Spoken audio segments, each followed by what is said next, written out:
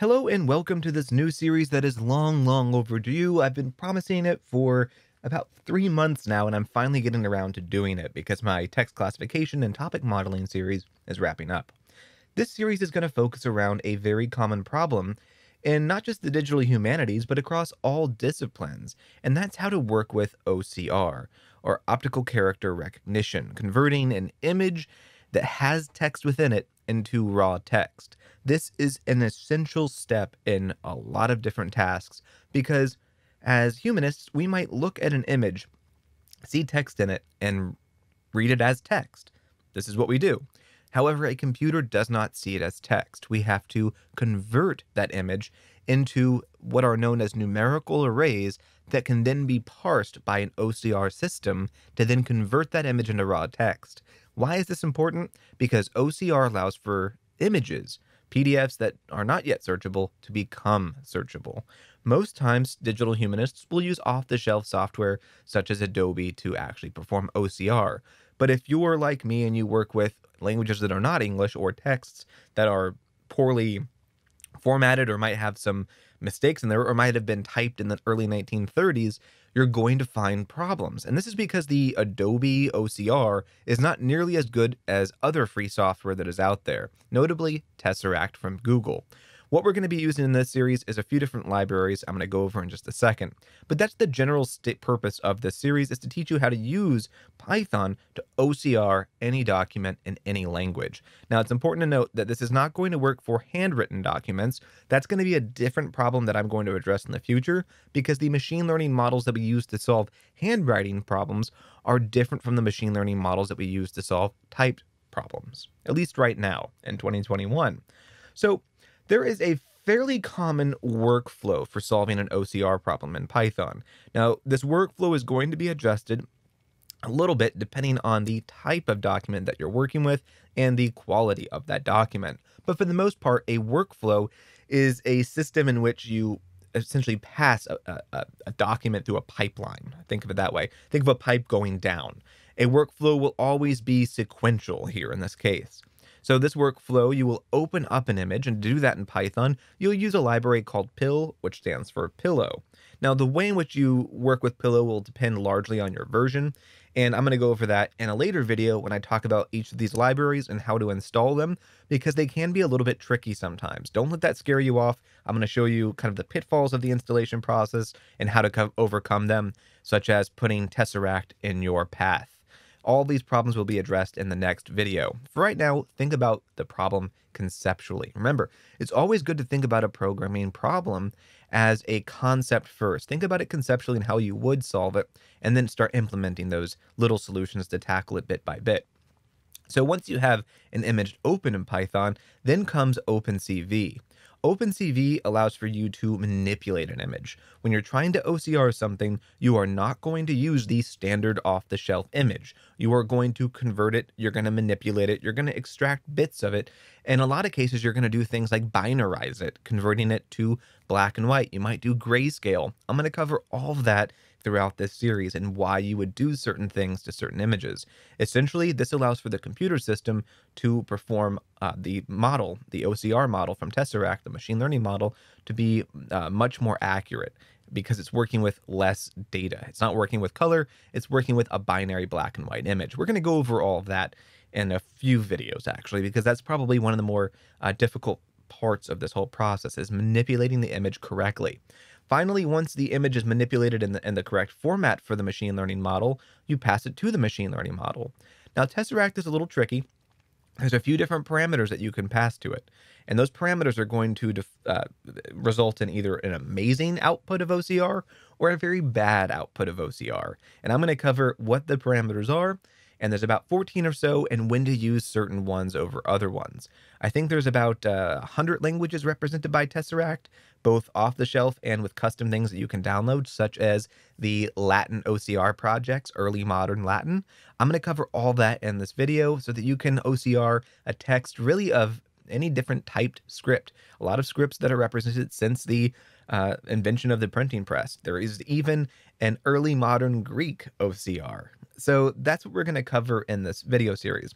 But the way in which you approach the problem is a little different depending on not just the language, but the state of your document. Think about all the different varieties of a typed document. We've got tables, we've got indices, we've got regular novel structure with one single body. We've got text with footnotes that you don't want footnotes. I'm going to address kind of how to solve a lot of these larger common problems in the digital humanities and when you might want to implement certain solutions over other ones. This is going to be a long series, but it's important because OCR is a complex problem that requires a broad knowledge of a lot of different libraries and a lot of different methods to solve. But once you have a command of them, and if you devote the time to it, you will have that within a month or so of these videos.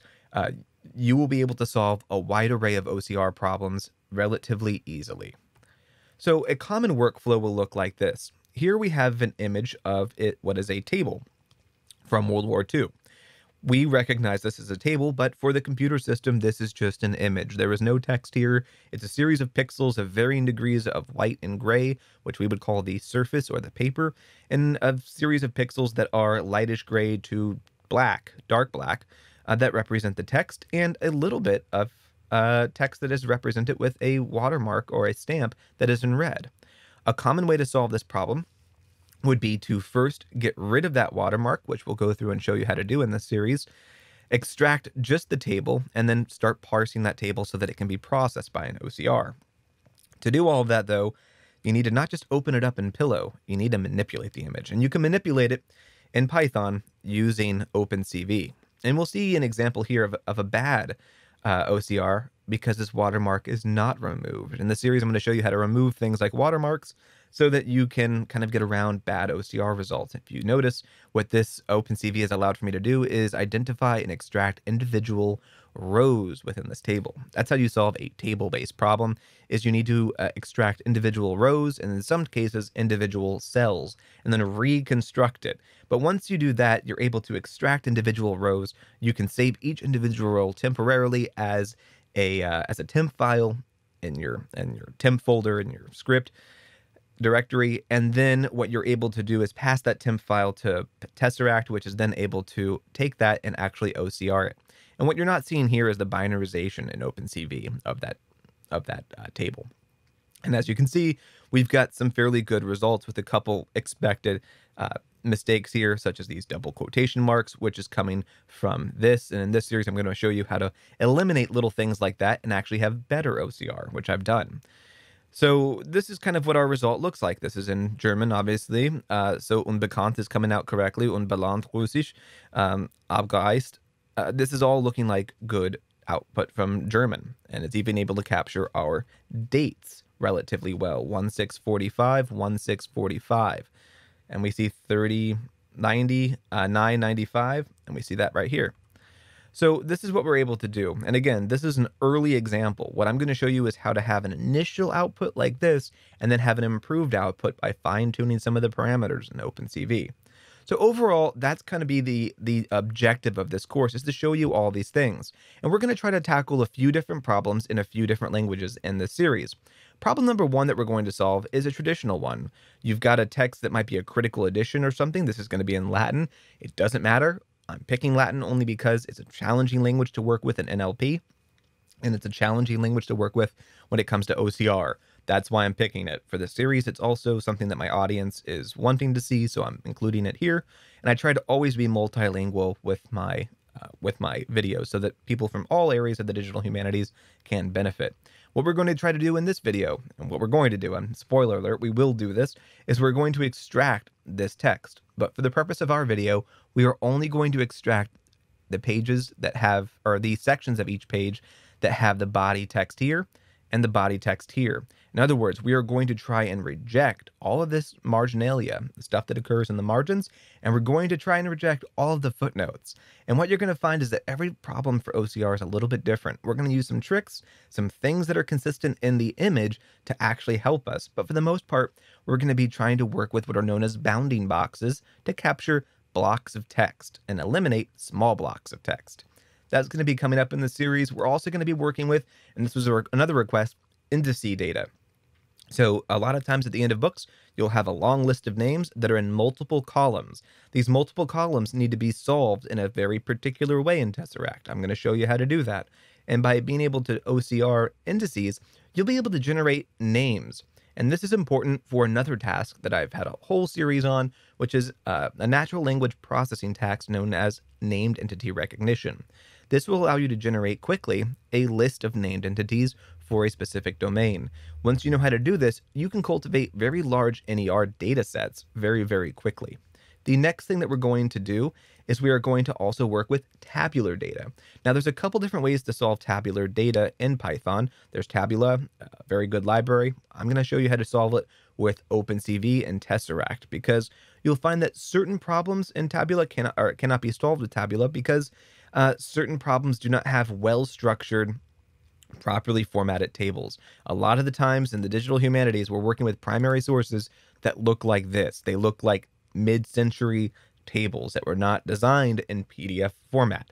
That's why I'm tackling the problem with Tesseract in this video and not using Tabula. I'll have a whole other series on how to extract nice tables in a different video series. So that's going to be what we're going to solve. A couple different text-based problems from a linear single column problem, such as the MGH edition that we saw a second ago, to tabular problems, and to multiple column problems. If you can solve all three of these, and you can solve them in multiple languages by the end of the series, mission accomplished. You'll be able to solve any problem that comes your way. You will need to look things up and learn new things because every OCR problem is a little bit different, but you will have all the tools necessary to solve any OCR problem that comes your way, if it is solvable with Python. That's going to be it for this video. I hope you're looking forward to this series on OCR. I know I've been looking forward to making it for a very long time. So that's going to be where we end now. If you've enjoyed it, please like and subscribe down below. And if you're looking forward to the series, consider donating via Patreon, which is linked in the description down below.